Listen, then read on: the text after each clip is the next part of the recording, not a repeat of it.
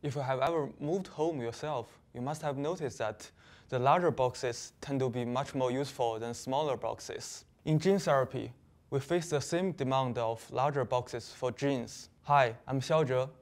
I'm a graduate student in Gradinaru Lab at Caltech, and my research project is to design and make these larger shaping boxes for genes. Imagine the human genome as a large house made of 30,000 different parts.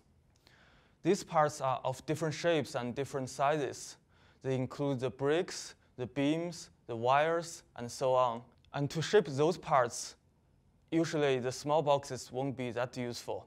Often these parts are fragile, and the best way to fix a fragile part that's broken in the house is to replace it with a good one. And to do that, we'll need to deliver the good parts into the house. This strategy as a therapy is called gene therapy. One biggest challenge in gene therapy is how can we deliver these good parts into the house effectively and safely. Fortunately, scientists have found one natural shaping box called AAV, or adeno-associated virus. These AAVs are basically a shell of the genes, and you can put whatever into these shells. Once receiving these shaping boxes, the human genome will unpackage it by themselves and take whatever that's put in the shells.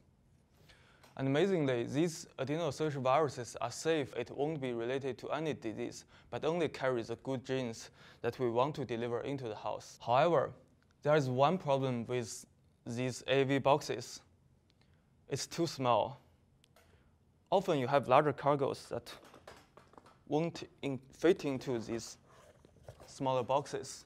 In fact, nearly 1/5 of all the fragile parts in the houses are too large to fit into these small AAV boxes.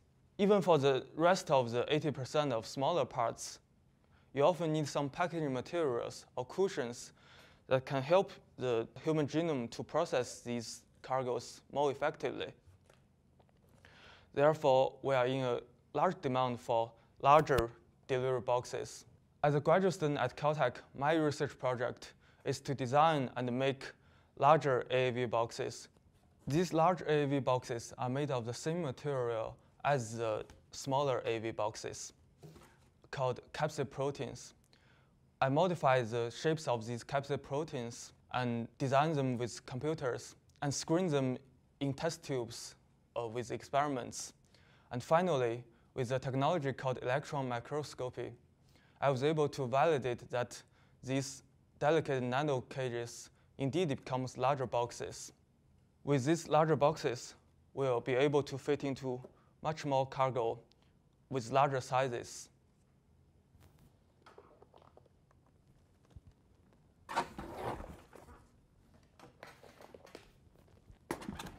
With my research, I hope we can cure more genetic diseases and bring healthier and happier lives to more people.